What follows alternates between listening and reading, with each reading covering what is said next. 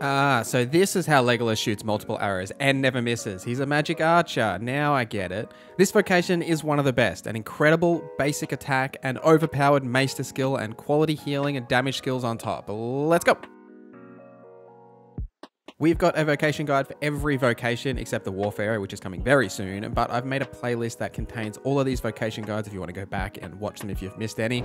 So how you unlock the Magic Archer, you'll get it from an elf down in the volcanic island. Now, you'll initially run into her husband as soon as you reach the volcanic island. If you go down the south route of Batal, all the way down the bottom, there's a cave you need to go through to actually get here. The dwarf will be on the main road. He'll give you a quest, and essentially you just need to follow his quest line all the way to the very end at the volcanic island camp, and his wife will then give you the Magic Archer vocation. And at the same time, she should give you the Maister skill. If she doesn't, you may need to like give her some gifts or just like follow her around until she talks to you and gives it to you, but she should give you the Maister skill at the same time.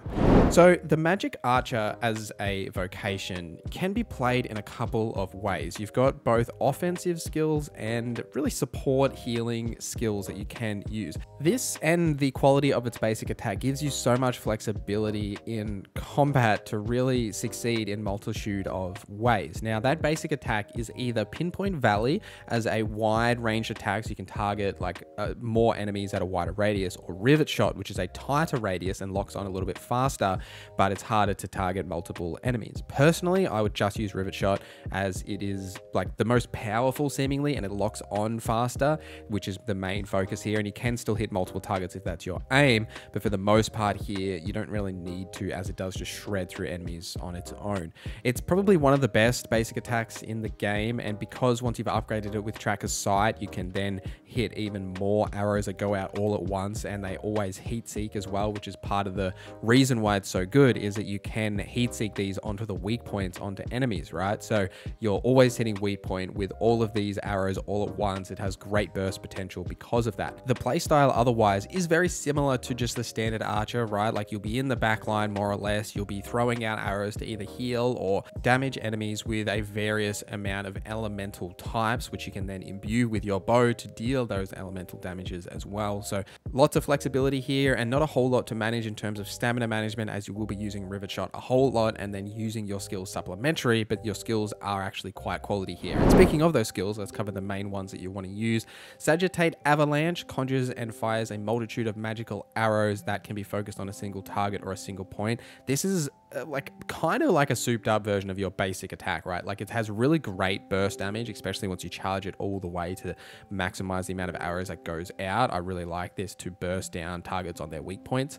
Arctic Bolt fires a giant clump of ice. Now you want to hold this so the ice gets fully charged, so then it's a higher, like larger piece of ice. This is a massive stagger, which when fully charged will almost knock over any large enemy that is off balance, or it will at least put them off balance if they aren't actually off balance yet. Really good damage potential as well. If you hit weak points, can really do more damage than I was expecting it to do, considering the huge amount of stagger that it actually does. I also tinkered with a lot of the other damage spells, but they feel a bit more situational and probably a little more personal preference, right? Like Ricochet Seeker launches a bunch of magical arrows in the air depending on how long you hold it for. Really good in caves because they all ricochet off like all the cave walls. It does heaps of damage here, but outside of caves it's kind of average. Flame Fang Arrow will charge a magical flame arrow that will explode on impact. This is cool because you can like control the arrow's trajectory and like make it land exactly where you want, but it does slow down the pace of this class because you've got to wait for that arrow to land, right? Like the whole time you're in that animation, like aiming the arrow before it lands, you're not actually doing anything else, and there's sort of other options you can be doing. Sedative Bolt will put targets to sleep, especially if you hold it to charge it for longer. Like you may as well just kill the target, honestly, like for the most part. The Candescent Orb actually do like this. Fires an orb of searing flame that illuminates the area and causes targets to catch flame. Now it can stick to targets as well, like if you hit them with it, it'll like track them around. Once it sets them on fire, it does like that damage over time effect, and you can definitely run this as like a set and forget. Like you can sort of like throw this at the start of combat, make sure it hits them, hopefully it sets them on fire, and then you can deal the other damage types. You could then also, rather than running a damage slot for the other skills, run some of the really good support skills. I do like Life Taker Arrow, which looses an arrow hex with magic that saps the health of hostile targets in a line of fire and grants it to allied pawns, so it's a heal that also damages enemies.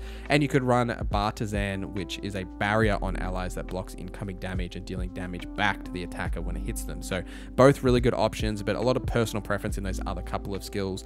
The other skill that you absolutely have to run is the ultimate skill, Martyr's Bolt, which fires an ultimate magical bolt in exchange for a temporary decrease to your max health. So you will lose max health while this is charging, like the loss gauge goes down, but the amount of damage that this does is absolutely obscene, and you really should be running this if you are playing the Magick Archer, right? You need to be careful about your usage. This isn't like a ultimate skill that you can just spam as much as you like, because it takes down your maximum amount of health until you do like have an actual rest at a camp or an inn, etc.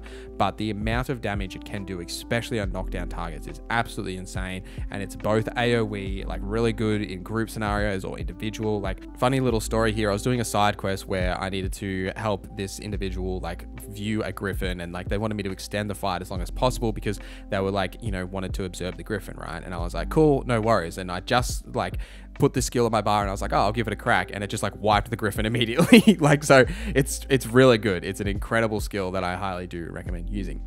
The core skills here, you obviously want to get them all. A couple of ones to make note of is Protracting Arrow. So anytime you use one of these weapon skills that have elemental effects like fire, ice, and lightning, it'll then imbue your normal attacks with that element for a period of time. So think about that when you're, say, hitting enemies with weaknesses, use that arrow type and then use your basic arrows, because it'll be imbued with that as well. Tracker's Sight, absolute must, increases the maximum amount of lock on targets with pinpoint volley or rivet shot, so the more arrows it'll fire, obviously the more damage. The augments for the Magick Archer are probably better from some of the other vocations, but you still have a few good options here. Veracity gives you a little bit of stamina when you deliver the killing blow to a target.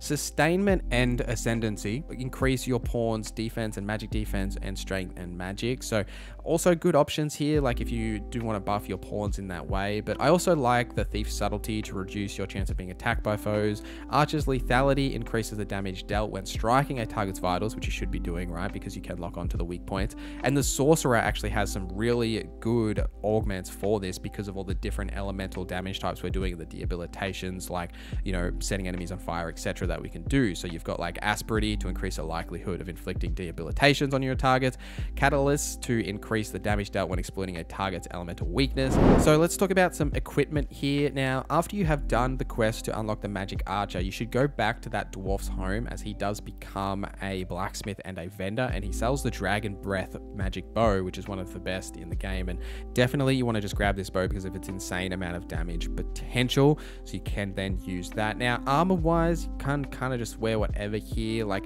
you want to upgrade your bow at the armor blacksmith for the extra magic. You can even use that dwarven blacksmith just to get the extra knockback if you are leaning into like Arctic Bolt, for example.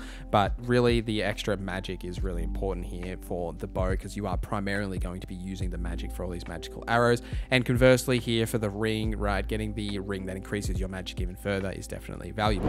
A couple of tips for the Magick Archer: you need at least one melee fighter or warrior to protect you in combat, so you want them to be attacking that character. And you know, you can use the to me command if you are being pressured to have your pawns come and protect you if enemies are actually attacking you. You obviously don't want to be attacked directly, you want to be sitting in the back line really dishing out damage in that way. But because of the sheer amount of damage you do, you can often actually pull the aggro off your melee characters, so just be mindful of that. If you are struggling with that, then having maybe two, like a fighter and a warrior that both have the taunts, might help you in some of those scenarios as well.